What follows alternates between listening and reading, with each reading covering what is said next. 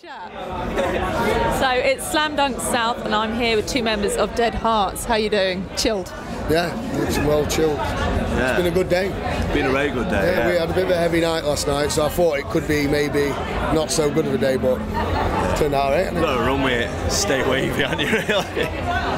Chilled. That's because you give it everything when you perform live. Like, it's carnage, it's all out. So do you like take care of yourselves ahead of a show, or do you just no? I think there are bands that do. I think that if we didn't, I think if we took care of ourselves, we kind of feel a little bit phony. You know what I mean? Because it's like, not you. It's that sloppy and mental. We've all, when we're writing as well, we'll only write stuff we can play live, and we'll only write things that we can play live when we know we're in a bit of a tangle. So it's like you're kind of preparing for a fall, but it kind of sets you up, so you can kind of do what you want until you can have a laugh. And we're not here to kind of be the police of everything. We want to be able to go out and have fun. Like, why else would you tour? You know, it's like you want to be able to travel and get a bit up and, you know, and have a laugh. And, yeah. Swear as much as you like on this. Yeah, go on. I just realised there's a camera there. I'm just like that. Not even in shot, I don't think. Right, it's going on. Just like your nose, like. Looking in like it's big enough, isn't it? It's No, I believe when you started out, I think it was 2009ish, you were more like a technical band. Yeah, I started a band in 2009, and it was with a different load of dudes, and we were more of a technical, so maybe Architects, early stuff.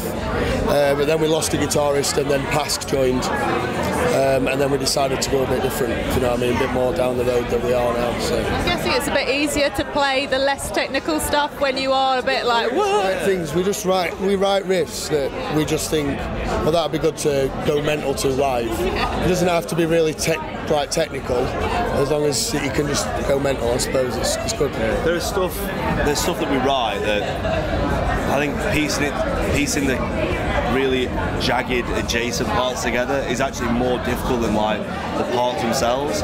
If you like try and go from some horrible to like some really like nice tidy something, that's like the challenge. Sorry. Once you're in, you're fine. But then, so yeah, and yes, I think that's more of the challenge, I think, really. But yeah, it is easier to play, but putting it together is actually harder, I think, definitely. I hear you're at the stage where you are writing new material for the next album now. Everyone's saying that. Who's spreading the word? I don't really know. He's like, is this why we're doing loads of press today? Yeah. What album? Really? This new album. Yeah, we have wrote some. Definitely. It won't be out till next year sometime, probably. Very early days. Definitely. So, in a lot of discussions with a few labels we didn't think we'd ever be able to talk to. We've got new management, they're looking after us. Just, this needs to be the one now, so we're going to take our time with it, definitely, and write a good album. It'll definitely be out next year. Do you have that chat amongst you where you go, what direction shall we go in, who influence shall we take on, that sort of thing? Or? A little bit, not really that much. We all kind of vibe off the same things. We're quite a self-funded band, really. We try and do as much as we can off our own backs, really. But it is nice to have a good backing, and we do have at the moment some good people backing us. So yeah, dead lucky. It must be quite an adjustment when you've been quite a DIY band, and then suddenly you've got so many more opinions you've got to listen to and take on board. Right? I think it just depends on how you push yourself in the public eye. Like, so there are bands that would go like, we've just signed to, and then they'll like put like a photoshopped image of like some booking agencies, and it's like, I get it, that's fine, but it's not us. You know what I mean? At the end of the day, the people, there's 4 members of Dead Harts, and well, we've had a bit of an issue with the bassist, so we've got standing at the minute, so there is 5. But then whoever we work with, if we don't get on with them, we won't work with them. It's like that's the 6th member, the 7th member, the 8th member. It's like we look at our booking agent and management like our family. So thank God, I mean, they're amazing, which is why we want to work with them. So in that respect, as in like adding members to the family, that's DIY for us, you know what I mean? If you can bring somebody in, that's good for us, like, definitely. As long as it's kind of a marriage that makes sense and everyone's authentic and in it for the right reasons, I guess that's... Yeah, we've done things in the past that are like a little bit, oh God, why did we do that? So at the end of last year, had a bit of a rough end to the year, lots of personal reasons and stuff. We were just like, right, from now on, that's it. We are only doing things that benefit us as a band, all of us. So like, again, there's that line of there's selling out and then there's doing what's good for you, that's growing. So we just took the conscious decision to grow, but knowingly, you know what I mean? So this year should be an exciting year if you get cracking on the album and stuff like that. Yeah, the newer stuff will be a lot heavier. Good. A lot more loose. We want to get the live sound more on the CD. So like, yeah, it just kind of sounds the same. It's not really clean cut. It's kind of just what it is. A bit raw. Yeah, just raw and natural, if you know what I mean. Too many records are a bit too overproduced at the moment. We love the Cult for the Haggard Youth album, but that was what we wanted at that time. Whereas now the newer stuff is written more towards being a bit more dirty and being a bit more loose and natural sounding, if you know what I'm saying. I think we tried to claw back a little bit of the kind of rawness by adding a few little tracks and samples things into the album, and really we've probably now we've kind of grown up a bit more and kind of learned. We probably should have looked at the overall production, but I mean the guy who recorded the album with Oz Craggs from Feeder I Know is amazing. Like one of the best technicians and best producers we've worked with. It's so good. It's what we asked for, but now we've kind of grown. We're like, in fact, probably should have asked for a little bit different. But I suppose but that album was written differently, so definitely. Yeah, it was. I mean, if you're not going to grow from it, then you might as well just write the same album 10 times. You know what I mean? So yeah, we've definitely it's definitely been a step right again now. You're evolving. Yeah. You're on tour at the moment with Beartooth and Colour Morale. We're actually missing Beartooth right now. Yeah, they're playing right now. Yeah. Whoops, I'm sorry about that. You've seen them enough. It's alright, to be fair we have. No, but yeah, they're fucking amazing boys. They're like so nice. It's a pleasure to tour with them, really. You know what I mean? They're just fucking sound, aren't they? Am I right in thinking they bought you like a board to like crowd surf on or something? They bought us a boogie board, is it? Or a bodyboard? Yeah, but like the bodyboard things that you kind of skim on the sand and water on. You tried. And they just left us on the stage and just said like from Beartooth. Yeah. So we just used it. Real like we were just like actually crowd surfing. Crowd surfing. Literally crowd surfing. Yeah, when they first came over, we hadn't seen them in 7 months, and they're like, out of all the bands we toured with, we got on with them best. We love them to bits. We all stay in contact, like really good mates of ours. So when they came over, we got a cookie cake from Millie's Cookies for them. So they've had that, and then the day after they bought us a boogie board, which at the end of the show, Colour Morale were like, oh my God, where did it go? And we went, oh, I think somebody stole it. It skid ran out of the building with it. Crowd surf, I'm having it. You would though. To be fair, I think someone put their head through it.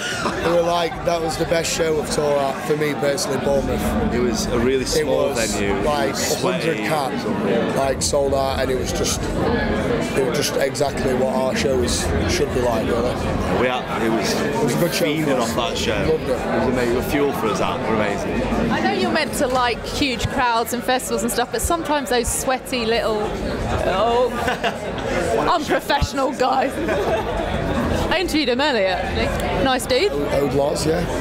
Lotta. Chef Lad. We moved on to Beartooth. We moved on. Yeah, what about them? Just that tour? Yeah, they're here today, aren't they, as well? Are you hanging with them as well? Amazing lads. Like Dawson's from Barnsley, which is our neck of woods, and it's just a small world that he joined Bury tomorrow. And then a business I work with, deal with Dan and Dav all the time. And we all know him from being on festival circuit. So it's like, he just, what a small world. It's like... they're good lads. They're amazing. Good to tour with them and all, because we like to party like we do, so... They're amazing, honestly. Dan, we get all of them, very well. All of them amazing. It was such nice. The party starter. Yeah, the party starters. It's a drink that Dav pours down our neck. Vodka and gin mixed together. Gin, vodka, lemonade, lime, is it? No, I thought it was just straight vodka and gin. Either or. That's what I was having anyway. It might have been. Yeah, we've been saying like the June tour for us would be Bury tomorrow, Beartooth and us, and all of us have said the same. So like we'll probably get something put together the next 2 years. Definitely. That is a line-up and a half. It'd be a lovely time. It'd be like having been on holiday for your mates for a few weeks. It'd be amazing. Hardly work, is it? It's not really, no. Not really. Just want to wind up because you seem like one of the most down-to-earth bands. The interviews I read and the interviews I've watched, you kind of keep it real. Best training. Is that what it is? It will come in time. It's all right. But do you find, on the whole, most bands are pretty cool, or are there a few like absolute divas out there? Oh, really? Why? Why is the answer something that would be controversial? Because there is loads of cool bands. There's like pretty much every band we've ever toured with, we've got along with and love.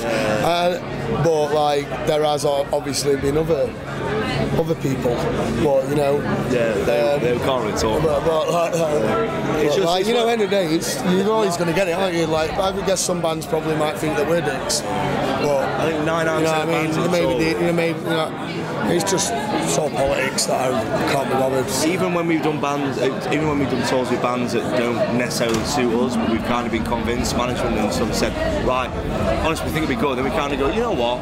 Fuck it. Let's just go and have a laugh. Let's go and meet these lads. When you get somebody sat down with a pint and you get that instrument off them, they're the same lad as us. You know what I mean? So it's like everyone's in it for the same reasons. Everyone's out to have a laugh. Everyone's a lad. You know what I mean? So that's when you kind of strip everything back, everyone's a boy. You know what I mean? Everyone's part of the family in the day. We're all in the same scene, aren't we? So yeah, definitely. It's a rather nice way to end, isn't it? We're all in this together, aren't we? Yeah, we'll all be lads. Live by and ladies. I'll be a lad, isn't it?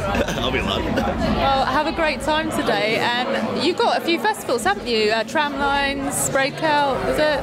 Breakout, Tramlines. 2000 Trees? Yeah, that should be pretty sick. We're doing Tramline. That one's got announced the other day. 2000 Trees, I'm looking forward to that. That'd be sick. Never been there, so. It's meant to be beautiful, isn't it? Yeah, it's meant to be like real cool as fuck, so all up for that. Proper mix across the board, like when we're not touring, the kind of music we listen An to. Alkaline Trio is headlining it. Oh, yes. Honestly, that's amazing. We listen to everything across the board, so like for such a diverse festival, can't wait. Right. Hopefully I'll see you there actually, so have a good summer, see you there, thank you. Thanks very much.